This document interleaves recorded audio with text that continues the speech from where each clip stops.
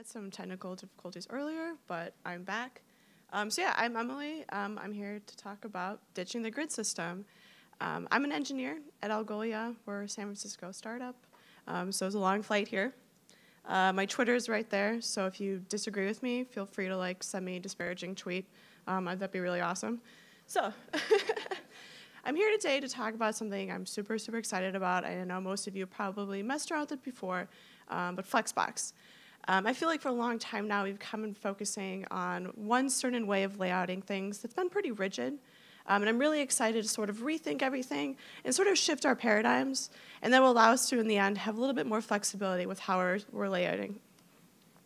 Okay, so before I really dive into it, I want to talk about where we've been. So back in the dark ages, this is what websites used to look like. Basically, tables were our only method of really laying elements out on the page.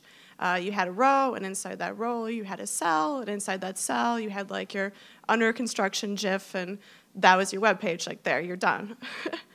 But then things got a little bit better for us. CSS became a thing. That's why we're all here, which is awesome. And as part of that CSS spec, there's this thing called floats, right? You had an image. You see, it's a boat. It's floating. No? Okay. So you had an image, and you floated it, and then the text floated around it, and that was great, and it was meant to emulate print design. But then everybody said, hey, maybe we can use this for layouting, and it worked pretty well, actually. So most of you probably recognize this grid. It's pretty standard, 12-column, bootstrap, foundation, insert, framework here, sort of latched onto this idea of a grid. So you have cells that are in rows, and they're all floated, and then that row is cleared. And it's actually, when you think about it, pretty similar to tables. It's definitely a step up, but still very much focused on you're predefining the width of your elements. It's not content-focused. It's, again, just width-focused. So yes, it's responsive and allows you to do this thing when clients are like, what's responsive? And you're like, it does this. It does that pretty well. But overall, you still have to know a lot about the content that's going to be in there. So if you have a CMS and your CMS user is like, I'm just going to put in a bunch more copy here and add this thing, and then they're like, why does the page look like this? Because this. So we can do better. And the awesome thing is that Flexbox is going to help us. And obviously, there's other cool things like CSS grids is an awesome thing. A lot of people have already talked about. But Flexbox is here. It's now. And it's really going to help us out. So how many people have played around with Flexbox thus far? Awesome. Cool. That's really exciting. How many people have used it in production? Awesome. OK, cool. I was worried this next slide was going to be really controversial, but that's really exciting to hear. So global support is at 96.92%. There's that weird yellow 13% color, and that represents IE and prefixing and weird stuff. But this is CSS. Things can be kind of weird. But that's a pretty big number. And that's really exciting. The time's now. We can start using it in production. Don't be scared. Don't be but what about my A9 users? No, just come on. Okay. So you're saying what's the big deal? What is so exciting about this? So I actually grabbed this sentence from the spec, so full disclosure. Flexbox is an efficient way to align and distribute space for dynamic items in a container along an axis. I know it's a lot of words in a short period of time, so I really want to reiterate this because this is so important. It's about dynamic items. That means items that have a content-based width. And you take those items and you align them to each other, and you distribute the space between them. And this is so different from that call six inside a row. It's so different. But it's awesome because it is that different, and it really opens up a lot more possibilities. So I know a lot of you raised your hands to playing on Flexbox, but I did want to give just a quick overview to maybe some of those who aren't so comfortable with it. So a lot of Flexbox it's about the container, right? So you apply display flex on a container, and any of the direct children are automatically going to get a flex context. And one of the great things is you can do a lot of the layouting you need to do just on the container. So you no longer have to worry about the children elements. It's all about aligning the items and distributing the space on the container. So again, just a little background. So Flexbox is all about axes, as I mentioned. There's the main axis, which by default is the x-axis. And then there's the cross-axis, which is by default the y-axis. And you can flip these axes using flex directions. So you can say column if you want to flip them around. You can also do reverse and like all those things, sort of reorder things, which is great. And you can also set the flex wrap. And as I mentioned, again, it's all about aligning and distributing. So we have the justify content, and you can justify the content along the main axis. Again, that's that default x-axis. And you can start at the beginning, you can start at the end, you can do space between, you can do space around. Also, these are some of like the best named properties because it literally puts space around things. Like that's so straightforward. And you can center things. And when only you align things, you align them on the cross axis. Again, this is about aligning items with each other. So you can center items, start at the end, baseline. But one of the really, really cool things is stretch. So the default value of align items is stretch. And what this means is out of the box, you're going to get equal height columns, which is amazing. Like how long have you been waiting for that? So that's really great. So I just want to show a really quick component. So this is pretty standard, like most people recognize, like logo on the left, navigation on the right, and they're aligned to each other. And all this takes is 3 lines of CSS on the container only. So you're going to display it flex. You're going to justify the content to be space between. So that basically means take the left thing and stick it over here, take the right thing and stick it over here, and then you're going to align them to be centered to each other, which is a pretty different shift from the old way of doing it, right? So the old way, you'd have the row that was cleared, and then the logo would be floated, and the navigation would be floated, and there'd be some sort of like weird magical number you created to add like a top margin to it, or something like that. And again, like in this case, you're very focused on the children elements, whereas with Flexbox, you're more focused on the container. And again, no magic numbers, so if somebody were to come in later and be like, actually, I'm gonna insert this like huge logo, everything would still work. Whereas in the old case, the margin would no longer be centered and weird things would happen. So there's also some children properties that can help you do a lot of great things. So flex grow basically sets the element size relative to its siblings. The default value for this is 0. Often what you're going to be finding yourself doing is setting this self to 1, but it depends on the use case. And then flex basics sets the initial main size. This is sort of like a width, but not really. The default value of this is auto. And that's really awesome because what that means is the default width is going to be its content. Okay, so what does this mean for us? So back to that sort of example of like the logo on the left and some stuff on the right. So again, we set to be display flex. We justify the content to have space between it, and we align the items to each other. So what about this search field container over here? I wanted to make it so that as CMS users added more links, that this search input would continue to grow.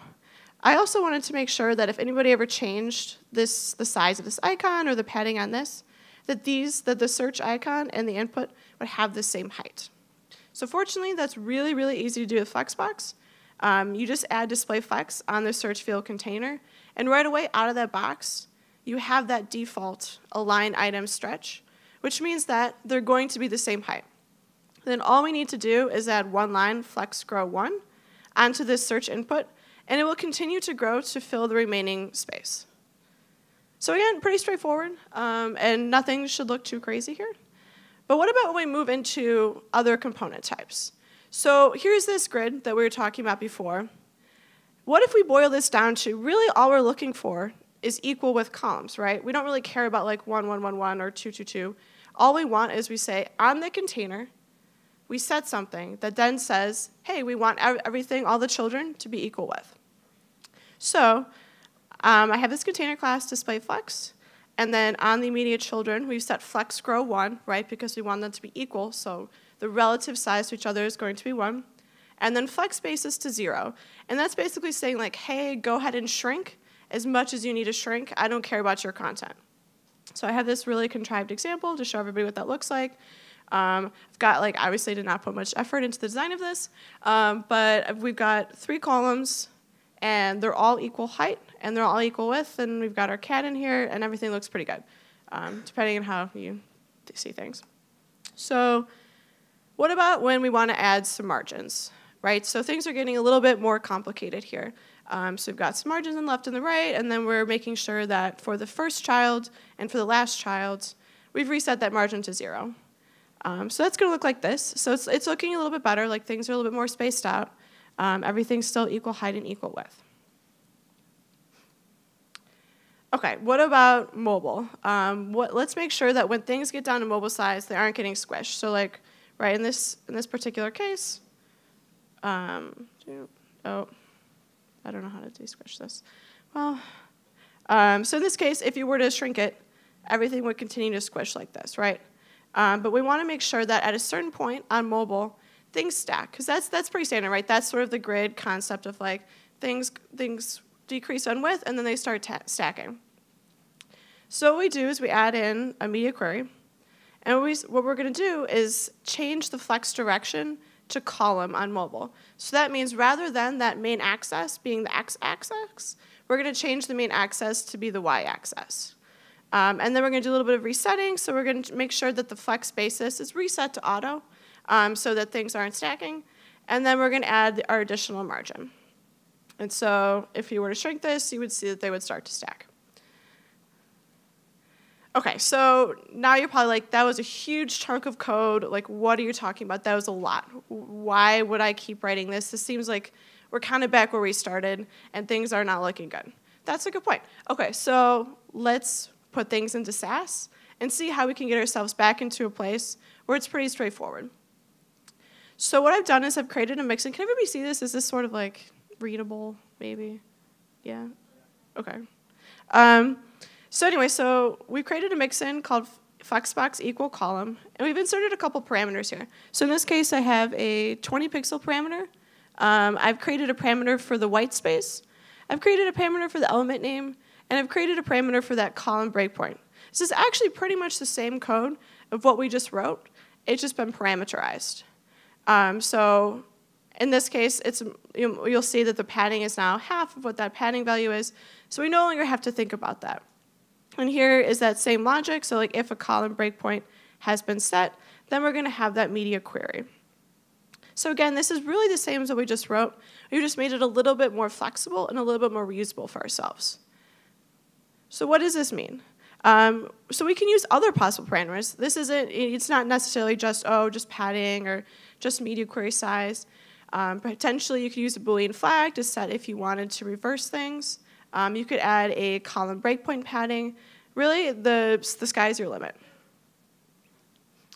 The key takeaway from this is it's time to start identifying component patterns. So recognize that at a container level, I want the children to interact with each other in a certain way. And there's going to be common underlying structural logic between components of certain types. So we want to identify that logic and then refactor that into a mixin. And then with that mixin, we'll create a few parameters that'll make it easy for us to simply plug and play, again, at the container level. So now the main takeaway here is creating a responsive, equal width, equal height column at the container level is now reduced to a one-liner. All we have to do is call our mixin, input the padding we want, input where we want that breakpoint, and we're good to go. We don't have to think about, like, okay, what about this and what about this? We're just done. And that other logic, it can be reused for additional components. It is worthy to note, though, that we should find the middle ground here. So each mixin should focus on reoccurring differing use cases within a component type. But if you're getting to a point where your mixin has like 20 parameters and like a million nested if loops, and you're like, what is going on? And it just becomes a black box, that's probably a sign of a problem. You want to make it so that it's going to be consistently able to be reused, but not to a point where somebody else who comes into the code base is going to be like, what is this gobbledygook? So in all things, moderation. So I wanted to walk through a few component types that I've identified and that I've sort of created this set of mixins for that have proved to appear again and again in certain template types. So one particular component type that most people should recognize is a fixed width section on the left, and then a section on the right that's meant to take up the remaining space. So as the user resizes the screen, the left section, that filter section, is going to maintain its width, whereas the right section is going to shrink. We do this because we want to ensure there's always enough space for the filters. So right, in the older system, we would have done something like call 3, call 9, and then as things shrunk, the filters would have shrunk, and then maybe they would have started to get cut off, and that wouldn't have been the greatest user experience. So we're going to create another mixin. This one I'm calling 2-column fixed. And what we're going to do is we have a couple parameters here. One of the parameters is going to be the fixed column, and then the other parameter is going to be that fixed column's width. So here's what the code for that mixin would look like. So we have the fixed column. If it's left, we're going to set the flex basis to be that fixed column width on the first child. And if it's the right, we're going to set the flex grow to be 1 and the flex basis to 0, right? So that other element is going to take up the remaining space. And we'll flip that logic for the last child. So pretty straightforward. The cool thing is, though, that then once I get to a point where I'm like, hey, I recognize this component type, all you have to do is have one liner, and you're done. So another one is 2 columns, one with a content-based width, and another one with the other one taking up all the space. So in this case, I'm saying, hey, this image is really important. Like, I want this to just always be the size of the image. And the remaining content should fill up any remaining space. So again, we've created a mixin, 2-column flexible, where the parameters are the fixed column, again, a left or a right, and then the padding.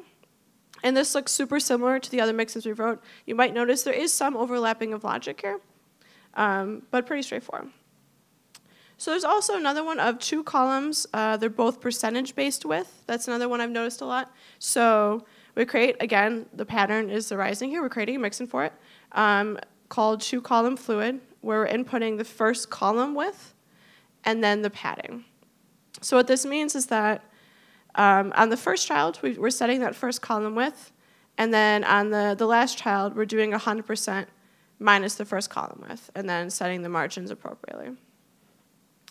Another one is a grid. This is a pretty standard, it's 3 columns, and it's going to start wrapping. And the cool thing about this, right, is that if we didn't have that last Alice over there, it would just stop. There wouldn't be a weird, like, Rio Grande wouldn't take up their main space, it just stops, which is what we want. So I've created a flexbox grid, and in this case, we're going to input the number of columns we want. So in here, we have the column number, and then I've also added a Boolean flag called reverse. So what we do is, once we input it, we can set the flex wrap to wrap reversely. So this is a case where we might have, oh, okay, the markup's going one way, but we want to reverse this. Again, this is just another example of a parameter you might want to set to make things a little bit easier for you. And then that element, we're going to set the flex basis on it to be 100% divided by the column number.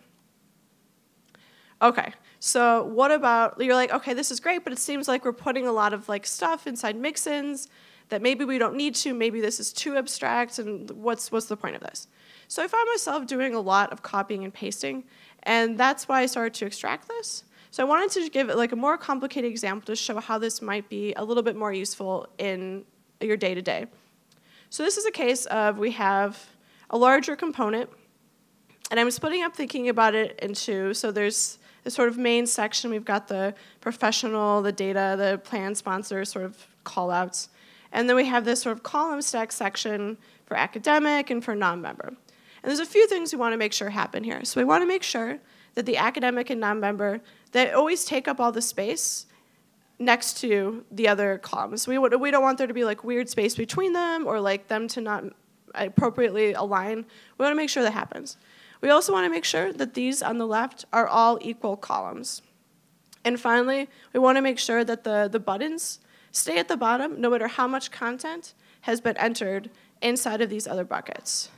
So this would be something, again, that'd be pretty difficult to achieve with floats, but with Flexbox, it's actually really straightforward. So on the outer container, we've decided that this section should be 75%, and the other remaining section should be 25%. So all I've had to do is, using this mixin that we've created, set the first column width to be 75%, and then set the padding between them. And what that's going to give us is right away that just sort of main layout of a box over here and a box over here that's 75 to 25%. Not that exciting yet. Okay, so what about the left column? So the left column, right, we said we wanted to make sure that these were all equal widths and equal heights. So all we need to do now that we've created this mixin is include that flexbox equal column mixsum. We might include padding depending on our needs, but it's really straightforward.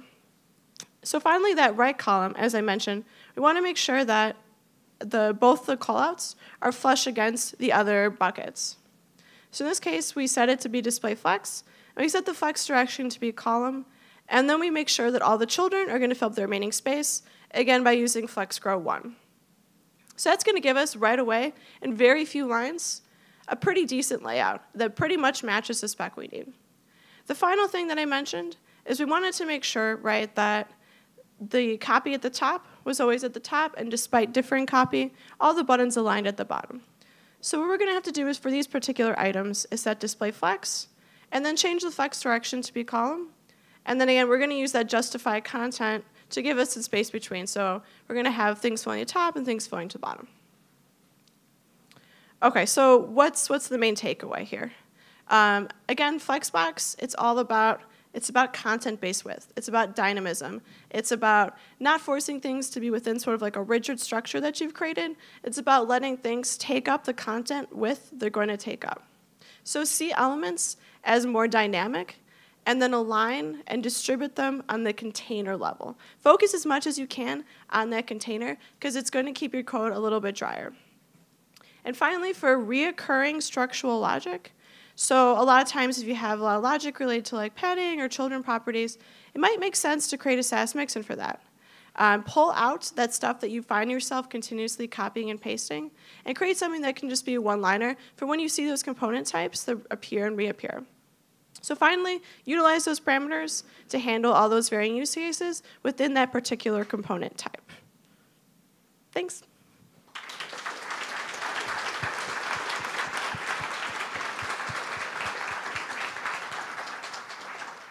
That's great. Love Flexbox. Love me some flexin'. Are you using Flexbox? Here's the question. For any layout things beyond components? Are you just using it for components? So right now, I've been using Flexbox for everything in production. Obviously, when grid comes around, it'll make more sense to use that for the outer wrapper, and then more for components. But right now, I truly think the Flexbox is our best bet when it comes to layouting. That's cool. We do that in some sections of our site, too. It's just so fun. You're like, oh, I can reorder this easily, and yay. Also sticky footer. Yeah, yeah. So have you been playing with any grid stuff as well, like experimenting with it even though it's behind flags, or just sticking to Flex? No, definitely. I definitely think there's going to be like a lot of value there, and it's super cool, and it's awesome to sort of stay on top of all that stuff for sure. But unfortunately, browsers are a thing, so it limits us to what can be done in production. Is there anything that still trips you up about Flexbox, even though you've used it? Like I sometimes still have the CSS tricks, everything you need about Flex. I'm like, oh, well, sometimes I forget which ones these are. Yeah, I definitely think like things mostly like IE10. I'll open it up and I'll like there'll be something related to heights, and I'm like, what is even going on? This doesn't match anything that should be happening. And then like on a blood moon, you refresh and the page turns, and yeah, exactly. I love the repo Flexbugs by Philip Walton. Are you aware of it? Mm-hmm. It's so good. Saves my life all the time when I deal with any cross browser. I'm like, well, what is this? You've answered my question. Yeah, thanks. Exactly. Yeah. Cool. Well, that was our Flex talk. So thanks everyone. Thank you, Emily.